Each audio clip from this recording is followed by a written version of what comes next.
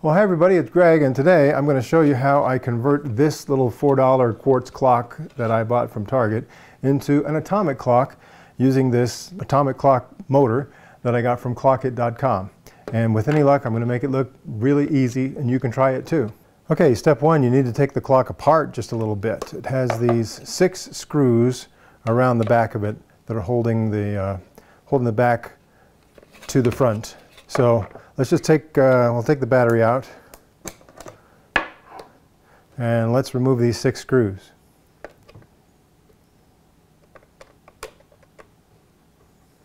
Okay, there we go. Now we need to remove the movement. With a lot of the movements like this, the hands just snap into place, so all I have to do is pull them off.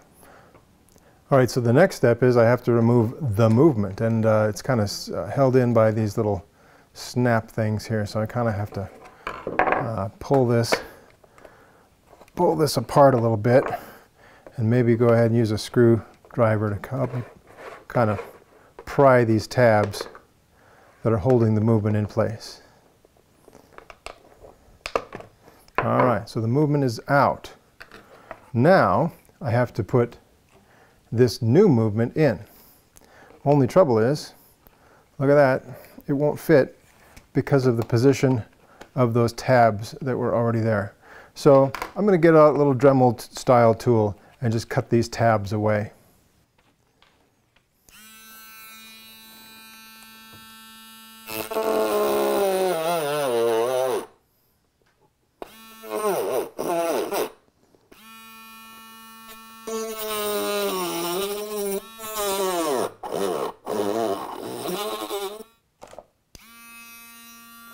All right, I'll make a little extra effort to kind of clean that up so I don't have particles that are going to get all over everything in the future.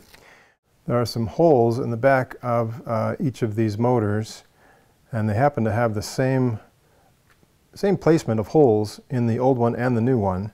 And those holes line up, so there are a couple of tabs built into the back of the clock, and the holes in the clock movements line up with these tabs to keep the motor from, kind of swiveling back and forth when it's in place.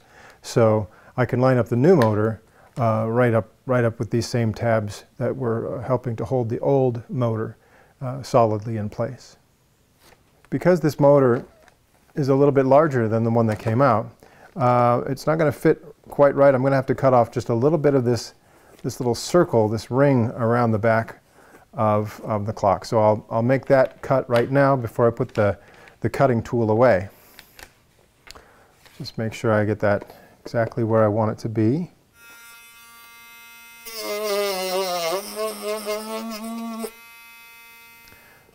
Place this here, and now it lines up with the holes that were already, the little tabs that were already there, and it's not going to swivel once I tighten that down.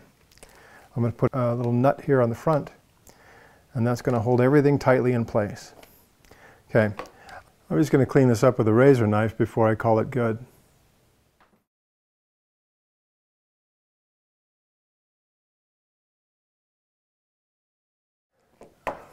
All right, so now that this motor will fit here, I'll just push it in place. And then I have to go here and install the hardware that's going to hold it to the clock.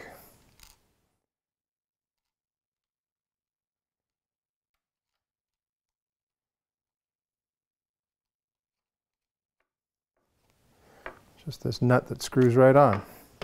I'm going to give it an extra twist with some pliers.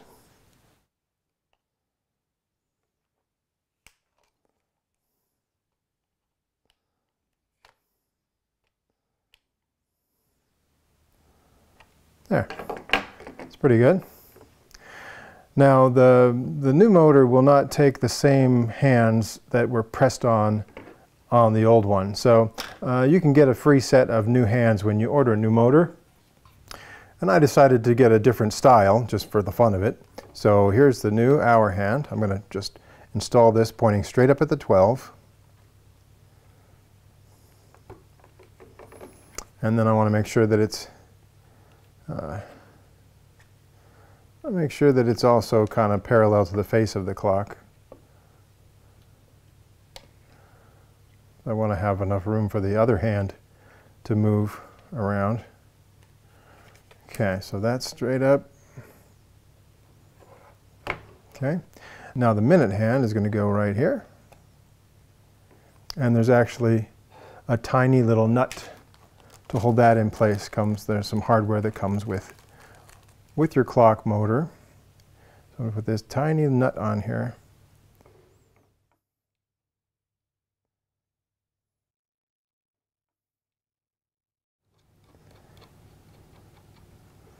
Okay, I'll just tighten that by hand.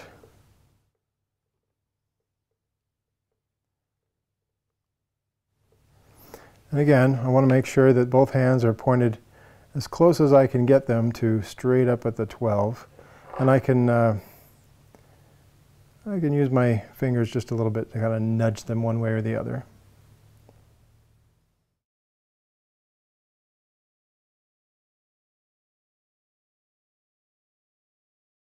The second hand costs a little bit extra, but that's only like, I don't know, 35 cents or something to get a second hand. Now I'll point the second hand straight up to the 12 and push that into place. And again, I want to double check that they're all pointed straight up to the 12 and that they're also parallel to each other so they won't scrape against each other as they turn around during normal operation of this clock.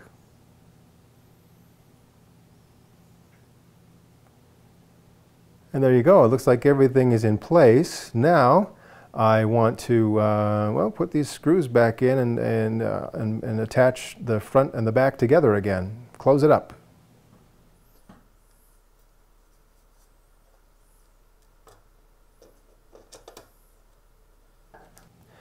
Now the thing to do is to remove a little pin that sits in here. It's an alignment pin that locks the shafts in place during shipping and during assembly, and this way with the pin in, everything is set right up straight to the 12, and so when you're all done, you pull this pin out before you apply power, before you put a battery in the back of this clock, and that will allow the shafts to move freely and everything's going to run great.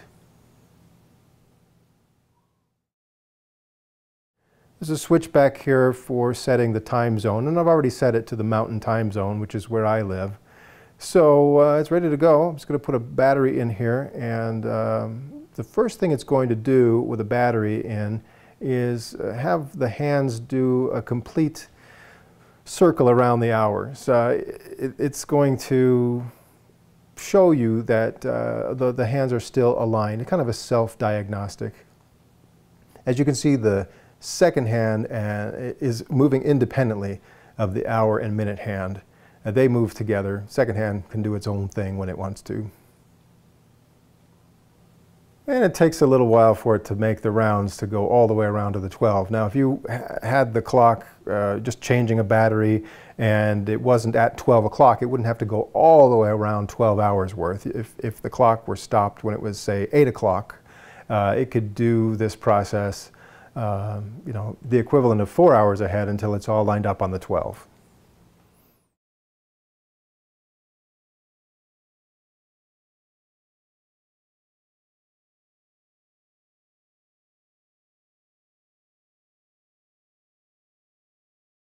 And now that everything is lined up on the 12 o'clock position, it's going to start searching for the radio signal from WWVB and start processing the time data that it's going to receive. This will take just a few minutes, and after it receives the information that it needs, the hands are going to spin around to the proper position, and it will be completely synchronized with this little digital clock that's also a radio-controlled clock that I've got here next to it as a reference.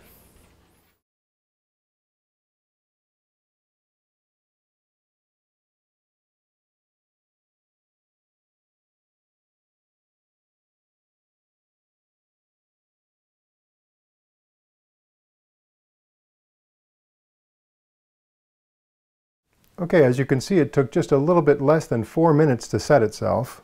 And as soon as it processed the data that it needed to set itself, the second hand spun around right to the correct position quickly, and the hour and minute hands caught up as soon as they could, and there you go. It's perfectly synchronized with a digital radio-controlled clock that I've been using for a while as well. So there you go, pretty simple really. All you need is the basic skills you would need to put together a snap-together model kit. Again, the clock cost me $4. Bought it at Target.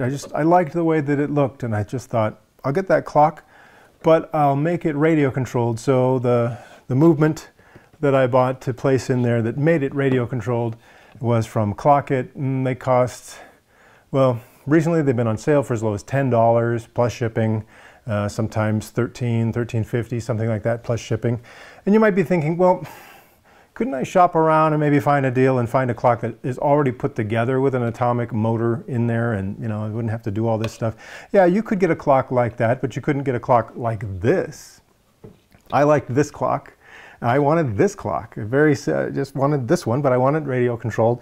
So that's my point. You can take almost any clock you have, convert it to radio control, and change the hands to some other style if you like that too. So anyway, there you go. Have a little fun with that and try it on your own.